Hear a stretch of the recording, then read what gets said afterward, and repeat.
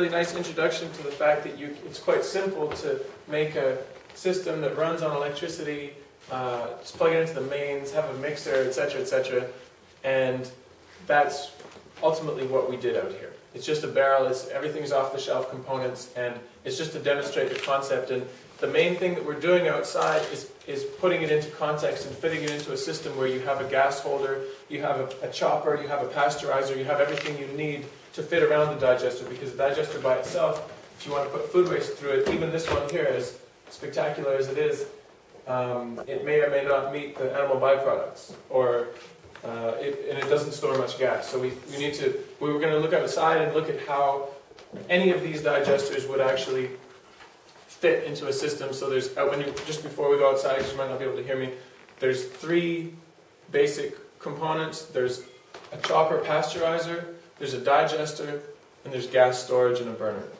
So we'll walk around the side and you can have a look at all of them.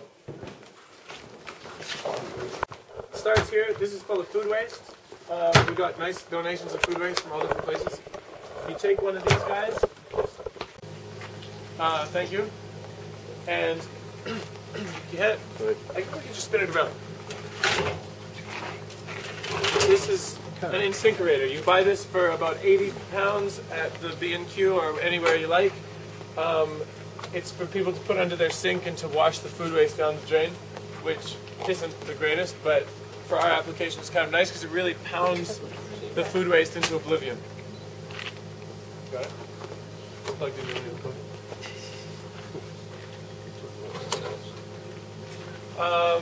So then this is you can actually come a little bit closer and have a look.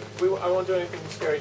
The food waste comes, the slurry of food waste and liquid comes out here. It goes into this pipe and goes into here, and this is the pasteurizer. And then at a certain point, we will turn this on. This is a heating element. It has a thermostat between 0 and 200 degrees Celsius. We turn it to 70. There's a water bath in the bottom, the heater heats the water elements in the bottom. We put the lid on, and obviously in a real situation, this would be well insulated, and it would hopefully be close to the digester such that you use the heat. But that's basically it. And we also have a lid that we put on the tank inside. So maybe you want to take one small step back, and we'll start putting some food waste through here. But the fun part is to watch what comes out of here. So you can look. You can look. It's really not going to. It's not going to be too dangerous. Although we need to. Will that macerator work when it's dry, or does it have to be wet? It needs a bit of moisture. It definitely needs to have some water coming in. Yeah, maybe. It might need to be. It won't fit through the hole. Okay, ready to go here? Yes. So, yeah.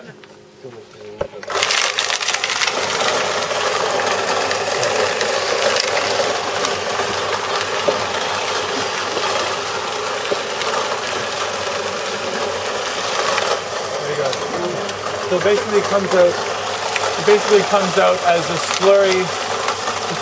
It's just like, you remember the photo of the cow? This is the cow's teeth and his mouth. There's some chopped onions coming out from the thing. There you go. You have to put a swill. Oh, I didn't can't say. That might help, yeah. It's about a grass skirt.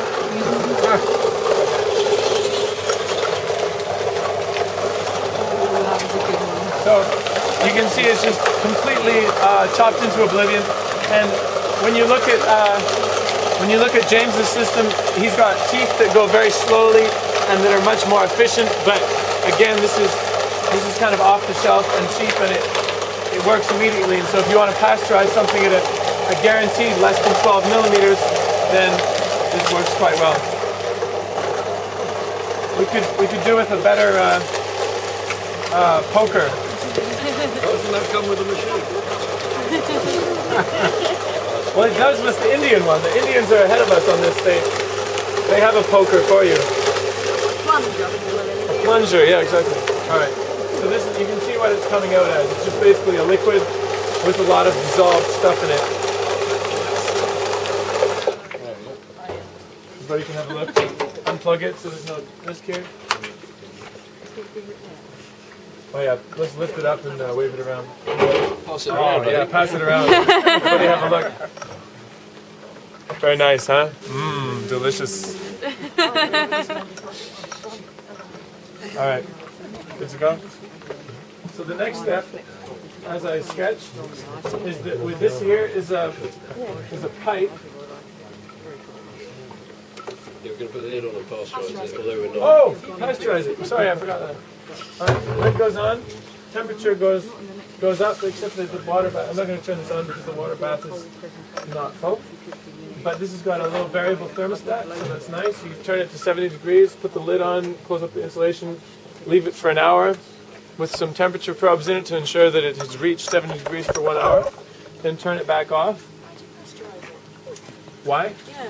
Because your government has decided that So it's just a regulation thing rather than... if it's not vegan, it's an animal byproduct, and therefore it has to be, the diseases have to be interrupted, and their indicator diseases are E. coli and Salmonella. That's what, but what we're actually trying to kill is foot-and-mouth yeah, virus. which doesn't even, it's not even relevant. So, so this here is the pump that went, so this is after it's been pasteurized. So if it's just vegetable waste, that counts as vegan? Yeah, definitely. But But not if it's been in a kitchen But if with it's- meat yeah. and milk and cheese. If it comes out of a kitchen, then it's considered what's called category 3 waste. Yeah. So therefore it comes under the animal byproducts regulation. So it's a bit of lettuce kind of rubbed up against, you know, And is that trade only, or is that domestic? that's domestic as well in this country. On the continent, it's municipal waste doesn't come under the animal health directive. You'll notice that there's a pipe coming from here, going around that tree, and then coming in here. It's just in your own house, though. So, It's if you're collecting domestic waste. If it's just in your own house for so you. this then is you're the okay. transfer Is that your mechanism own, because out of your own domestic kitchen? Yeah. Okay. Yeah. it's But only clean. if you're As soon as doing it's, it in your garden. as soon as it's been pasteurized, it's clean. It has no more E. coli and Salmonella. So it's pumped through this pipe. It could also be gravity fed, however you want, and it comes into the digester. This is the digester, which we can open up in a second. But sure, give it a pump and see if it works. Yeah, the valve is closed, I think. The valve is closed, it's fine. So it's very thick stuff. But you can see that it's sucking the stuff out. It's stand on it. We have primed this. It actually works a lot better when you've primed it before it's been stood for a while. That's going. Yeah. This is a simple diaphragm pump. Anyway, Done. Yeah, that's probably good. it works quite well once it's, because if it's sucking air, it's difficult for the pump. But so then it comes into the digester. Maybe we lift it off again. Basically the barrel that I sketched is inside of here. It's well insulated, as we mentioned. It needs to be well insulated to preserve the heat. The stuff comes in here. There's a nice place you can put your hand down. And this is the effluent pipe. Remember I showed You pumping it in hot? You put the heat through. Yeah, it's pumped in just after it's been pasteurized, so it's quite warm. Okay. The heats the system. It comes out. There's another heater in there though as well, just to maintain the temperature. If I turn this, then you have something coming out here, which is a lot more liquid than what went in, and that's fairly normal for digestion. It means something is happening. The carbon is turning into biogas rather than chunky solids like this. So I'll just close this up again. The gas comes out here. This is a mixer rod, so we can kind of like try and break up some of the scum and some of the, oh dear, here. And spin it around a bit, get the solids. So in solution again. The gas comes off here. This guy here is a little thermocouple, which can be attached to either a temperature recorder, which tracks temperature over time, or it can be attached to just a readout that tells you what the temperature is. This is where the gas comes out. We've got a gas valve here, and it comes through this pipe, and it goes over there into this blue drum, which has an inverted barrel. And again, unfortunately, because we just transported it and exposed it to some oxygen, the reactor's not doing that well. But the reactor that I have at home, which is this size, or virtually the exact same design, I get about 150 liters of gas every day if I feed it properly and I keep the temperature high. This effluent, before we go over there, this effluent is quite nice. As you can see, it's liquid. It doesn't smell too bad. Although this might, once the reactor is running properly, it's basically all the nutrients are in mineral form, and especially if you can separate the solids from the liquids, it is absolutely excellent for agricultural, garden, any kind of application where you might use compost or irrigation or fertilizer. Yeah, so like I said, the gas comes over here, and this here is actually should be attached to the gas. This is from the digester. This guy is going in the bottom, and for those of you who were there this morning would have seen the details about the gas scrubbing installation. Basically, it bubbles through a solution of iron. The hydrogen sulfide is precipitated, and the gas ends up in this barrel, which looks like it's pretty much empty, which is really unfortunate, but we'll give it a shot anyway. The gas ends up here in the cooker. Again, very little gas. Do you mind holding this down? It's just water. We'll give it a shot. See if we can get a flame. I'm not sure we will.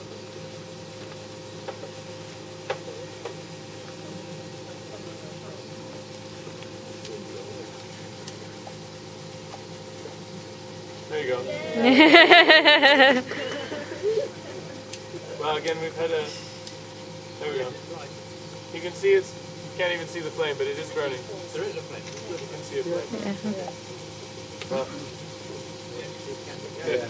I mean, like I said, that's okay. At the moment, we had some trouble, but again, this was just started a few days ago, and we did have gas until we transported it and exposed it to oxygen.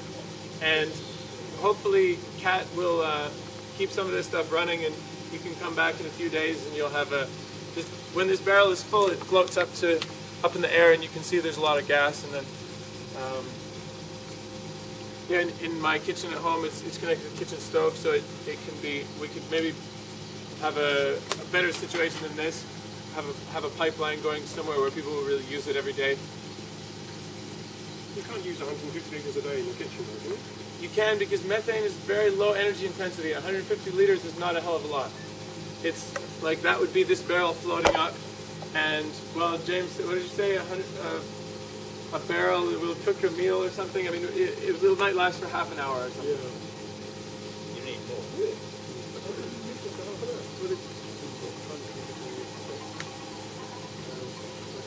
Because normally it's compressed. So yeah.